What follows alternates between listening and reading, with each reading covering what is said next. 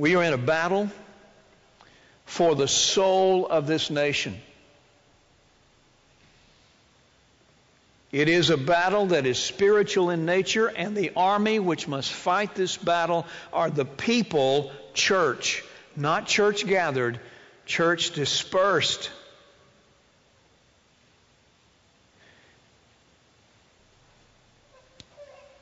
You read a beautiful scripture just a moment ago. 2 Chronicles 7:14. And with that I will end and tell you it is never too late. Do not lose hope for this nation. Do not cower from trends that seem to be overwhelming. Because God said in that Old Testament promise, if my people who are called by my name, it's us, will humble themselves and pray and seek my face and turn from their wicked ways, there's the responsibility. If you need a checklist to compare your life to, you compare it to that one. Am I humble before God? Am I praying? Or am I rehearsing words? Am I seeking God in every aspect of my life, in every place I go? Am I looking for God? And am I turning from sin? And then God said, listen to this. God said, if my people will do that, that's your job. If we will do our job, then He said, I will. I will hear from heaven. I will forgive your sin, and I will heal your land. Well, let's reverse it. Jeff, if God said, I will do those things, and they aren't happening, it must be because the people in America who call themselves by God's name are not conforming to His instruction. We're in a battle for the soul of this nation.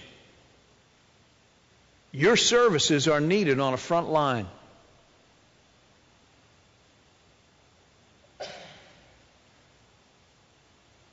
When Private Martin started digging that foxhole, you have to know that he decided it would cost him everything that was left of his life to take that stand. He said, as an American soldier, I'm no longer going to sacrifice my integrity in a retreat. I am going to fulfill my responsibility. And I will stop that retreat in this place. No matter what it costs me, I'm not backing up anymore. I want to say to you as I close that we who are the people of God in this nation need to dig a foxhole. We need to start in our personal integrity, our personal responsibility. In order to follow Christ, so often we have to stop going the other way. We have to stop the retreat. We have to stop our conformity with the flow of things. And we must say, here's where it stops for me. I will no longer sacrifice my integrity, my responsibility. I will follow Jesus on His terms, period.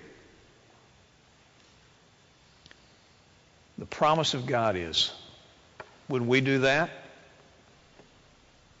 He said, I will. Consider digging a foxhole. Pastor, the service is yours.